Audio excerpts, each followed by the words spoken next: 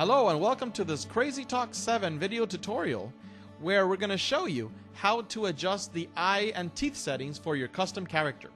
So in the previous tutorial, I was working on this Samuel L. Jackson image and I'll continue working with him right now. So if you would like to customize the eyes, you need to go up here to the toolbar and click on Eye Settings. As soon as I do that, I get prompted that I have to go to the Content Manager and choose an eye template. So inside we have 5 folders where I can choose animal eyes, anime eyes, cartoon, comic, or human eyes. So I can choose any type of eyes by double clicking on them, or I can actually drag and drop.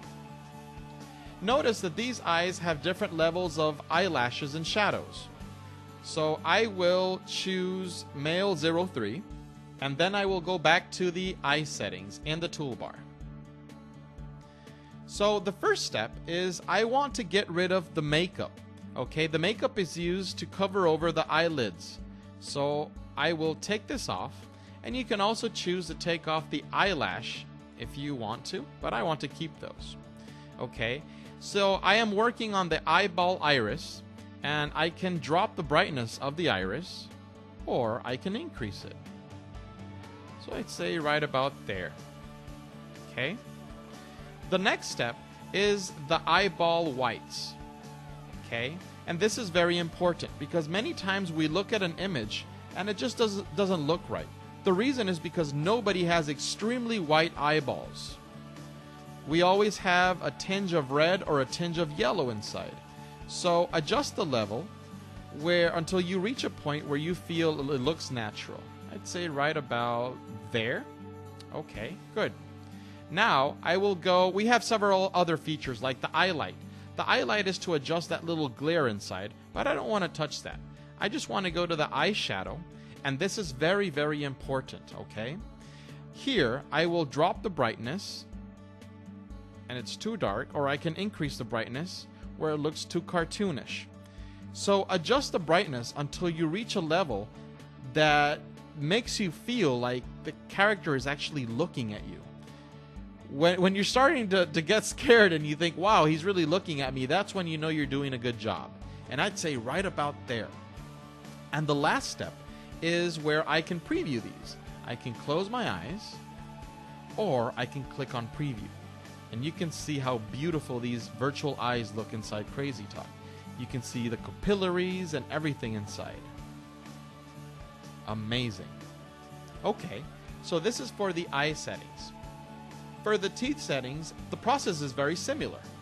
We will go back to the toolbar, click on Teeth Settings, get prompted to choose teeth from the Content Manager, and inside I have different templates.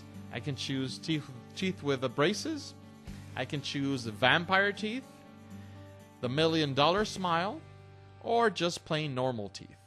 Okay, I'll choose the normal ones. And you'll notice that since my image is looking towards the left, there's a little drop in the angle. So I can rotate my teeth to be aligned with that image position.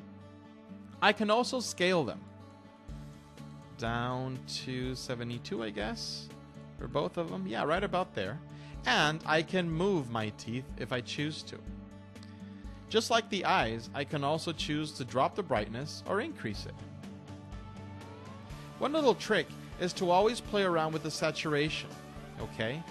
This will allow you to find a point where, a color point, where your teeth are in sync with your skin tone.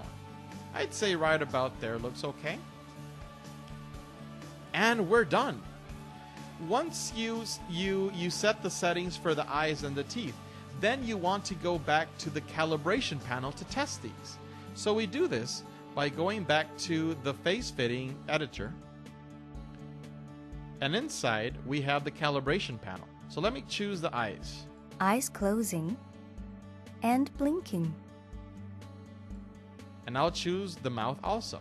A, E, I. There we go. Awesome. So then I cancel, abandon changes, yes. And that's how easy it is to customize my own eye and teeth settings in CrazyTalk7.